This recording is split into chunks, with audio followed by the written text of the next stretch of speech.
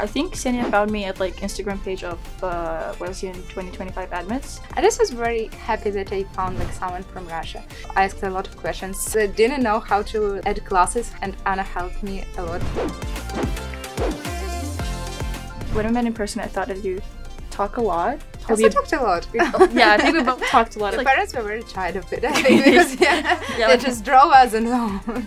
Constant conversation. But I just found you were like really nice, kind person. Yeah, I felt the same.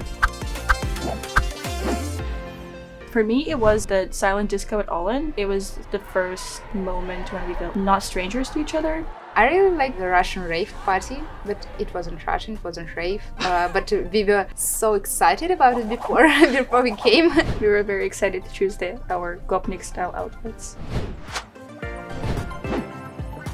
So I was sitting in my bed, not wearing socks. Like some people do that, as we know. Really?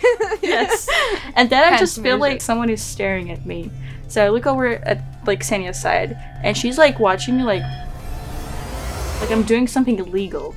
How can you sit there with bare feet open? So that's how I discovered that Kseniia can't stand like naked feet. To